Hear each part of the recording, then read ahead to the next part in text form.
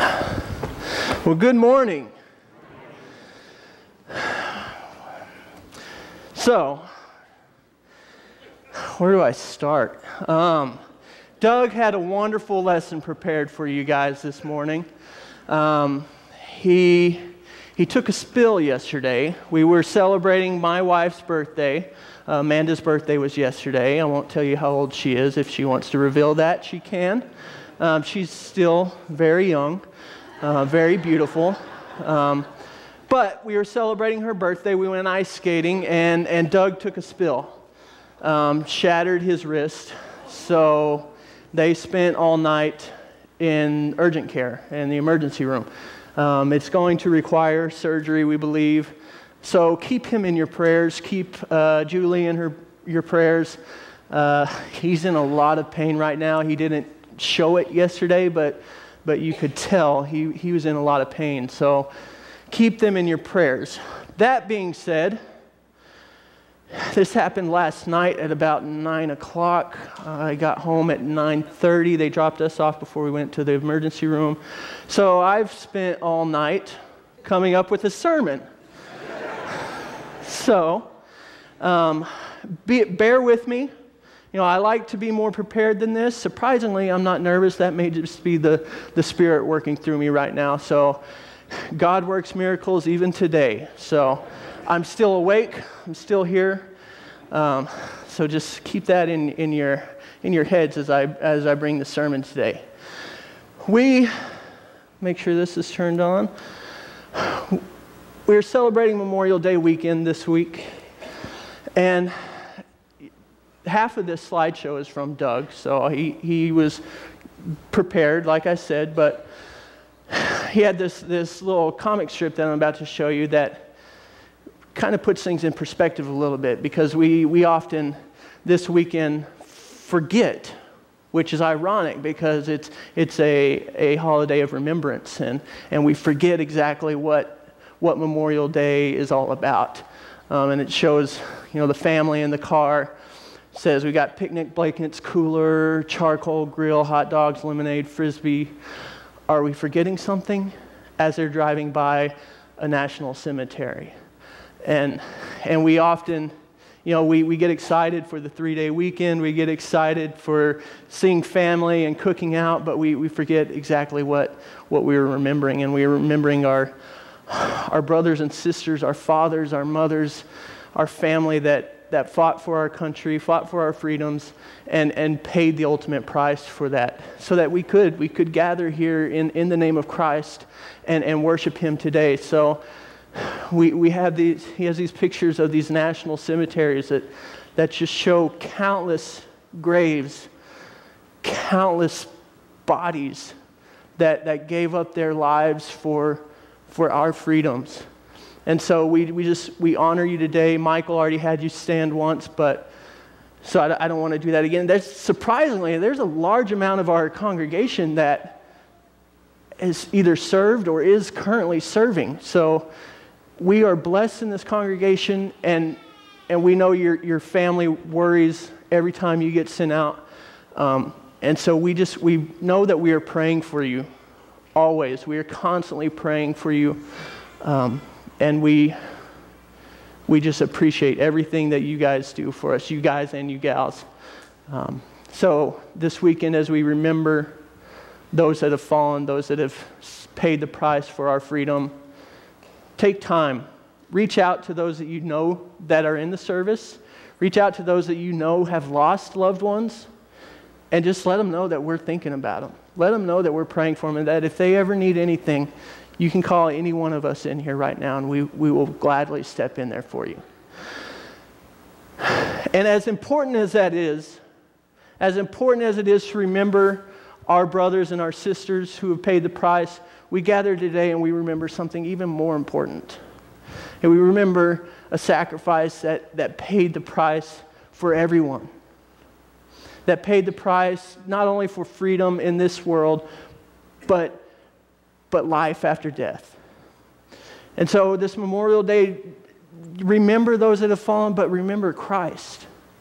Because Christ is at the center of everything. Remember His sacrifice, paying the ultimate price so that we might have forgiveness. We might have hope of eternal life. That ends Doug's portion of the lesson. The rest of it is all me. Doug talked last week. He talked about family. We've been talking about this for a while because our families are the building blocks of our churches. Hey, we have healthy families, we're going to have a healthy church. If we have broken families, we're going to have a broken church. And unfortunately, it seems like, you're just looking from the outside, that Satan is kind of winning this battle in this country. Hey, Satan, as Doug mentioned last week, is trying to find new and different ways to attack our families. And he's using some of the old faithfuls that he's used throughout the years. He hasn't just decided, now I need to start attacking families. He's been doing this for a long time. You look back at the very first family, Adam and Eve, they had 2 sons, Cain and Abel, and that very first family was broken. Cain killed Abel. That's about as broken as it gets. 2 siblings fighting to the death. Well, it wasn't much of a fight, but 2 siblings that just have that anger against each other, they're willing to, one of them at least, to kill the other one. And so Satan has been attacking our families for a long time, and Doug said, we need to be on guard. He used the illustration of 2 fencers or 2 sword fighters, being on guard. Ready for the attack that's about to come their way, because Satan is going to attack us and we need to be prepared. We need to be ready. And I think God shows us what our families are supposed to look like. And I think it's important that we know what a family is supposed to look like.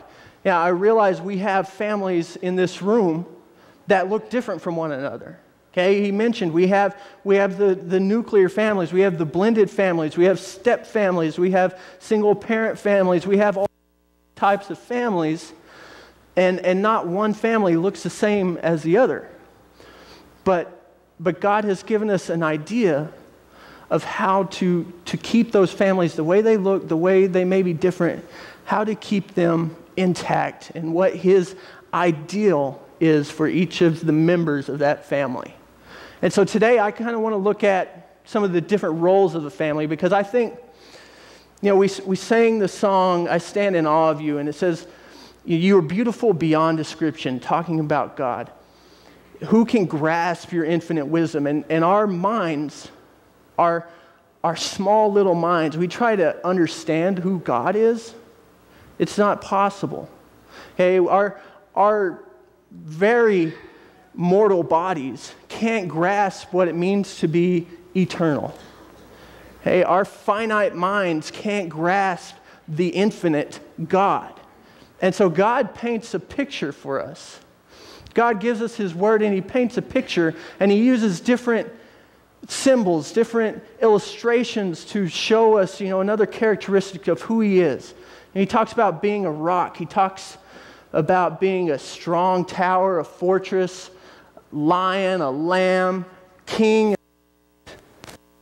I've been fighting this microphone all day, so I may be doing it all day while I'm talking. But He gives us these illustrations to help draw a picture for us to understand who He is. And a lot of the symbols that He uses are drawn from the family, because we all know what a family is. We all have a family. And so we read stories about God the Father, Christ the Son, and we see these different ideals of the family, and they point us towards God. They help draw a better picture of who God is. So I kind of want to look at some of those today. We're going to look at 4 of them, 4 different roles, how they point us towards God, how those specific members bear the image of God for us. So let's take a look at some of them. First, I want to look at fathers. Fathers, this is the easy one. We talk about God the Father all the time. It's one of our key images in talking about the Trinity. You know, we have God the Father, God the Son, and God the Spirit. But the Father, this is, you know, when I was preparing this lesson, this is one I just kind of said, okay, I got this one. This one's easy. Because we talk about God being a father to us all the time. But what do our fathers in this world have that point us towards God? Because they share characteristics with God. And, you know, he wouldn't use this description if it didn't apply to him.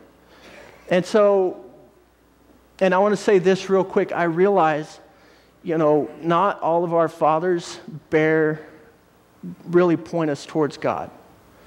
Okay, we know some bad fathers. Okay, fathers who beat their children, fathers who abandon their children, fathers who just don't show love to their children. And I want to remind us that while I'm talking about these different family members, some of those things you're going to think, I don't see God in my father. I don't see God in my mother. But we're talking about the ideal picture that God has presented to us of these different roles.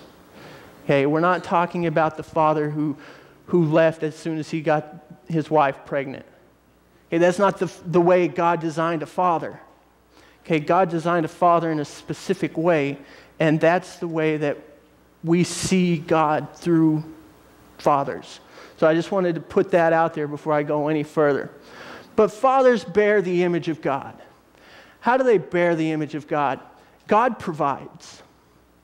Okay, the father is the head of the household as God has designed it. He provides for his family. He works, he slaves away 40, 50, 60 hours a week so that his family has a home. His family has food. His family has security. His family has whatever they need to survive. God works hard to make sure that we have everything we need to survive. God has provided us with everything that we have. In Matthew chapter 7, if you want to turn there with me, I'm just going to read a little bit out of there.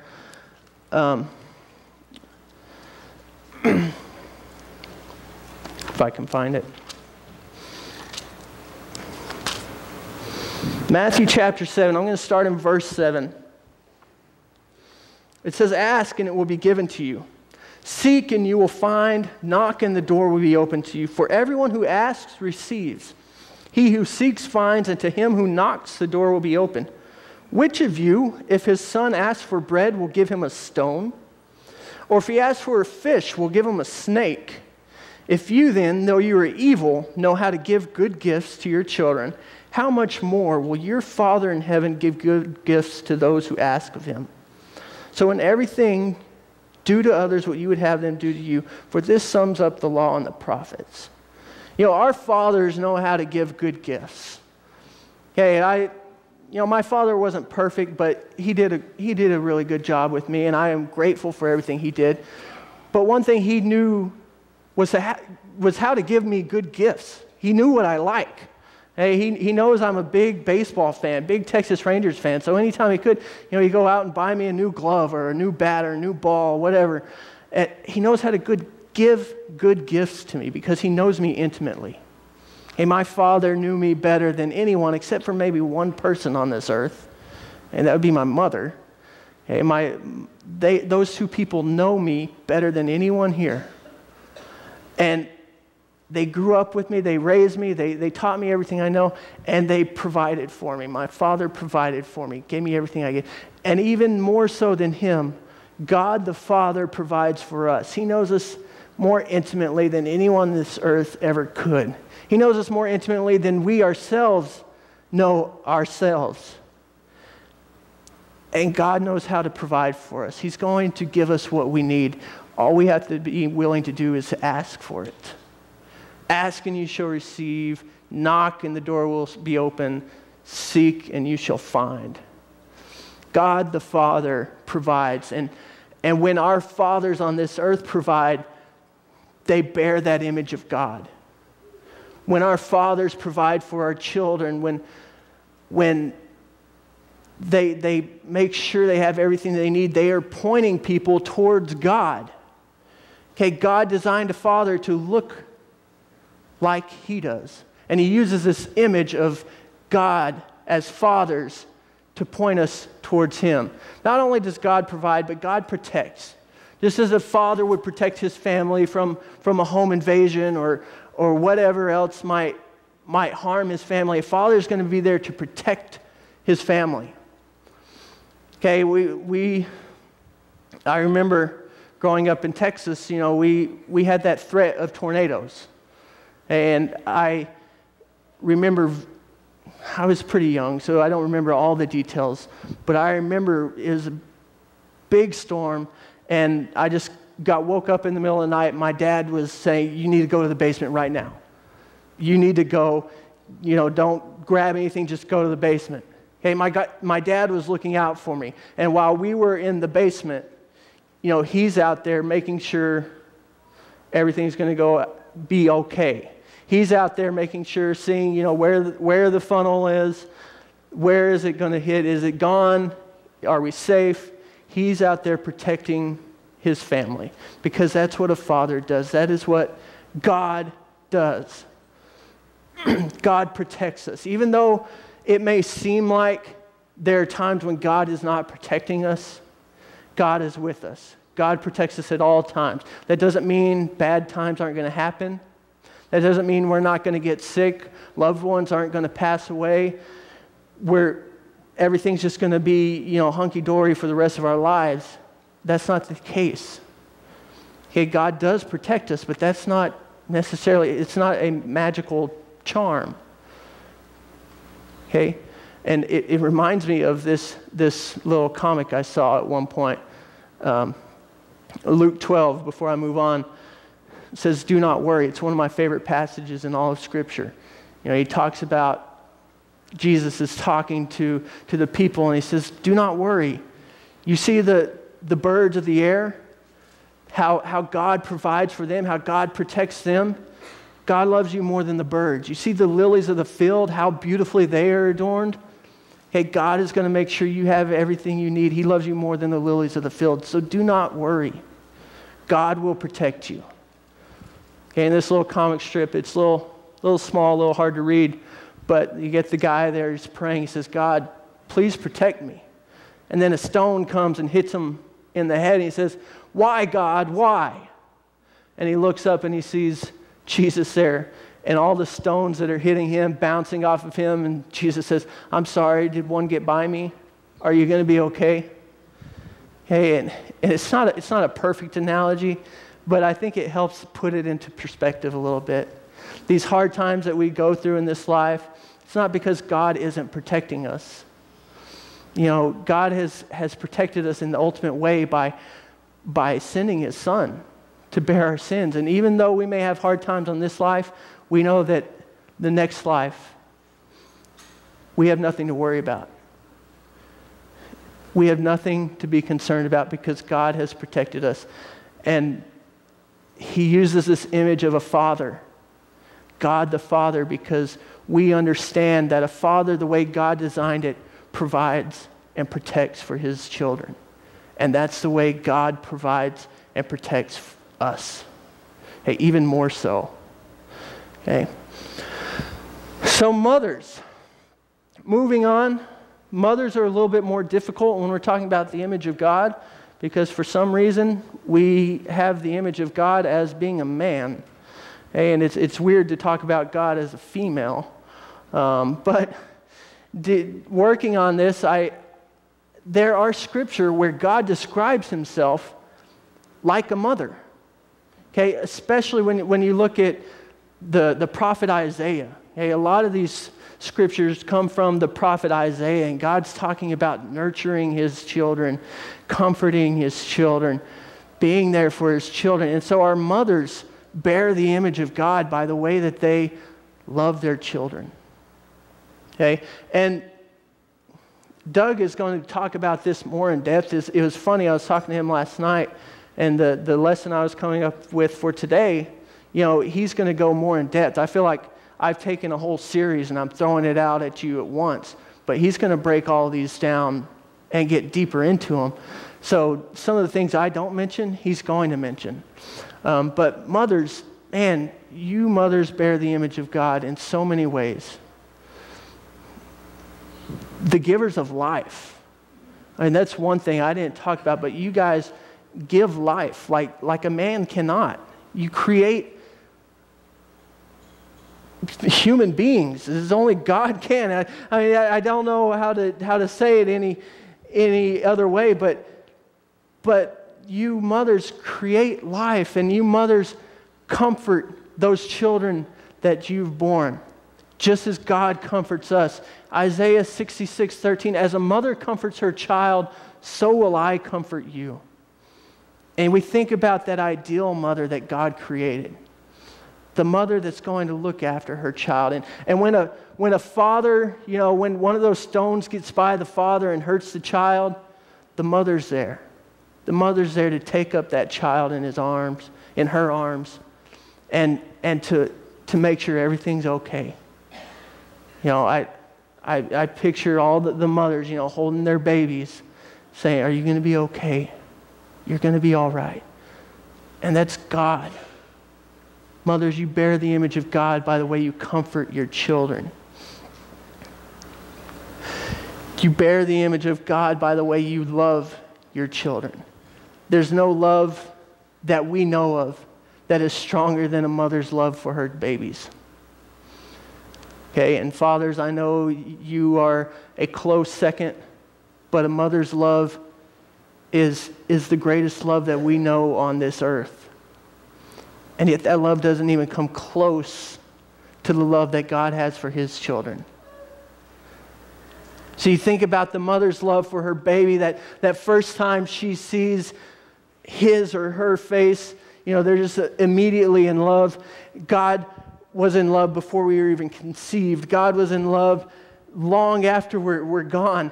God is so deeply in love with us that we just can't fathom it. It's one of those things we try to wrap our heads around, and we just can't. Isaiah 49, can a mother forget the baby at her breast and have no compassion on the child she has born?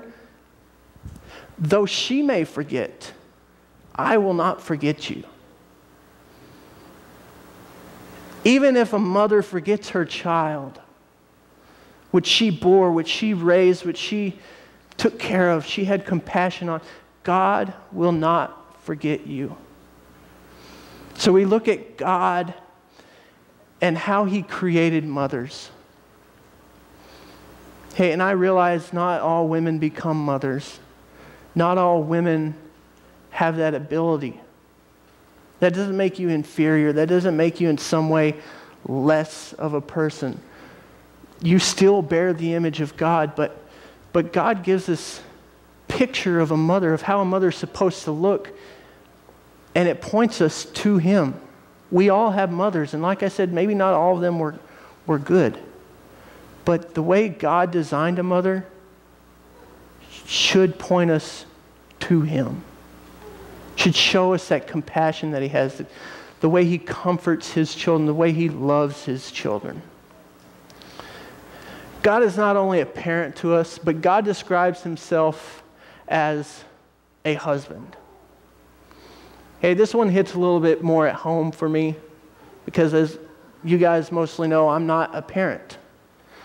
So I always feel weird when I'm telling people how to parent their children, how the mother and father are supposed to look, when I have no experience in that field of work. But I think I have some wisdom because God has shown us what it looks like. And so I don't think I'm stepping too far out of line when I'm telling people, this is how a mother and father looks. But this is where I'm more comfortable because I am a husband. Hey, so I know the love that a husband has for his wife. And I, maybe not as much as you guys do because you've been married longer than I have, but I've experienced some of this. And so when God describes himself as a husband to the church, I understand that. Hey, I understand that God leads his family, just as husbands lead the family. Okay, a husband's job is to make sure that his family is safe, just like father and husband kind of go hand in hand, so a lot of this is going to sound familiar. But the husband leads his family. He makes sure that his wife is safe in, following right behind him as he's striving to be towards God. Okay? A husband strives to be towards God, and he pulls the rest of the family behind him, making sure everything in the path is clear, making sure everything's okay. The husband leads just as God leads. God loves his bride, the church, just as a husband loves his bride. Hey, I've been married for just under 5 years now, and I love Amanda more than anything that I could imagine, until I have kids, I'm sure. But that's a different type of love. And God loves his church in the same way, and he describes that in Ephesians. Okay, Paul is talking to the church, and this is our go-to passage when we're talking about families, when we're talking about the roles of the individual members of the family. Ephesians chapter 5, he says, "Husbands, love your wives, just as Christ loved the church and gave himself up for her." We focus on the role of the wives, because this is usually why we end up in Ephesians chapter 5, because we want to talk about the role of the wives and submission and all that fun stuff. But you can't talk about that verse without reading this verse. "Husbands, love your wives, just as Christ loved the church and gave himself up for her." I've been going off script too much today. I need to read the rest of that verse. "Husbands, love your wives just as Christ loved the church and gave himself up for her, to make her holy, cleansing her by the washing with water through the word, and to present her to himself as a radiant church, without stain or wrinkle or any other blemish, but holy and blameless. In this same way, husbands ought to love their wives as their own bodies. He who loves his wife loves himself. After all, no one ever hated his own body, but he feeds and cares for it, just as Christ does the church. For we are members of his body. For this reason, a man will leave his father and mother and be united to his wife, and the two will become one flesh. This is profound mystery, but I am talking about Christ and the church. However, each one of you also must love his wife as he loves himself, and the wife must respect her husband."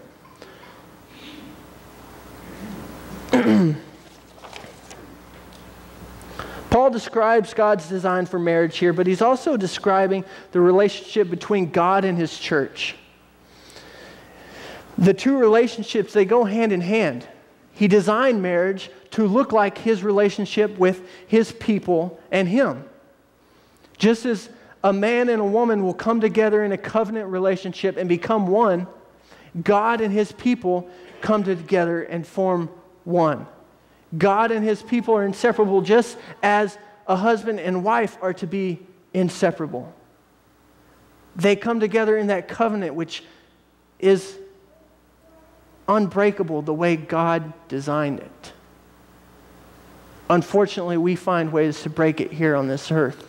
And as Doug read the verse, God hates divorce, and it takes two to make sure that doesn't happen. God designed it where a man and a woman come together to form one union. And you don't break what God has put together.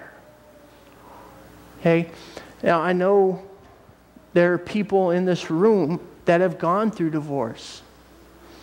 Okay? And I realize there's pain there, there's suffering there, and there was pain and suffering before the divorce. But remember, please remember, I'm talking about the family is the way God designed it. Okay, Satan has attacked our families. Satan has caused divorce rates to go up. But the way God designed it, the union between a husband and a wife is unbreakable.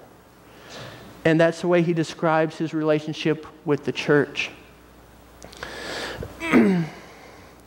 God the husband loves his wife, us, so much that he gave himself up for her, or for us, to make us holy, cleansing us by the washing with water through the word, and present us to himself as a radiant church without stain or wrinkle or any other blemish, but holy and blameless. And this is how a husband ought to love their wife. I love my wife, like a lot. But my love falls short when I compare it to the love of God for us. We can't understand God's love, but he paints this picture of himself, and he shows us, he describes himself as a mother, as a father, as a husband, and as a wife. He gives us these images that help us understand who he is better. So how are wives the image bearers of God? This one was a little tougher for me because, there's not just a go-to verse where you can say God described himself as a wife, as he does God. We have God the Father, we have God as a husband to the church, but there's not this verse where it says God is the wife of his people. But all I have to do is look at my wife and I see God. God is a helper. Okay, just as the husband leads the family, the leader needs a helper. We look at Genesis chapter 1. Adam needed somebody. Adam couldn't do it on his own. And God saw this. God saw there was no one fit to help Adam. And so in Genesis 1, so God created, first, before I told you I'm going off script. And I missed an important part, but wives also bear the image of God. We often struggle when discussing the role of wives in the family during church, but I want to be clear that both husbands and wives bear the image of God. Genesis 1:27 reads, "So God created man in his own image. In the image of God he created them. Male and female he created them." We are all created in the image of God. We have different roles. Okay, just as we talk about the Trinity, we talk about God the Father, God the Son, God the Spirit. They're all the same, they're all equal, and yet they have different roles. Hey, we are equal, male and female, we are equal. We're different. Hey, it doesn't take long to realize that a man is different from a woman. And we have different roles, and so God has created a helper for the man. Genesis 2:18 says, "It is not good for man to be alone. I will make a helper suitable for him." Did you know that God is a helper? John 14, verse 16 says, "And I will ask the Father, and he will give you another helper." Talking about the Holy Spirit, who is equal to God the Father and God the Son, but has a different role. It's funny, I'm going to be talking about the Holy Spirit on my class on Sundays because I feel like it's one of those, that part of the Trinity that gets left out. We talk about God the Father and Jesus Christ all day long, but when we get to the Spirit, we don't know what to do with it. We don't know what to do with the Holy Spirit. Is he here with us? Is he inside us?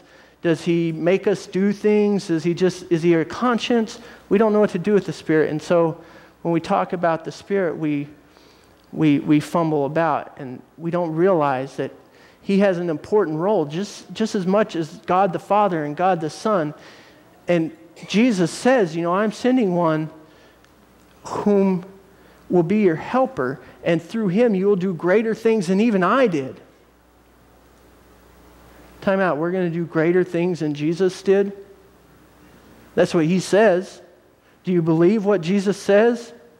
Then, yeah, we're going to do greater things than Jesus with the help of the Spirit. Husbands need the help of their wives. I wanted to read this little section I found. Found this online. I thought it was very, very important that I read this. It says, "When you read women are to be helpers, please don't fall prey to the notion that this means women are to be subjugated.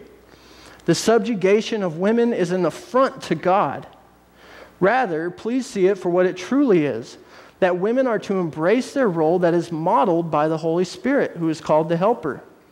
By being a helper, women follow the guidance of their husbands as they follow Christ, with respect and kindness.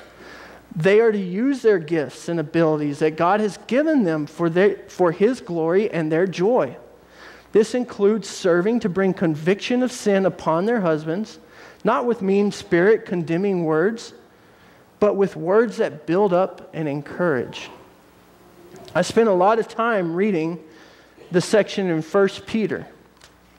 Okay, and 1 Peter says, a lot of the same things that this little paragraph said.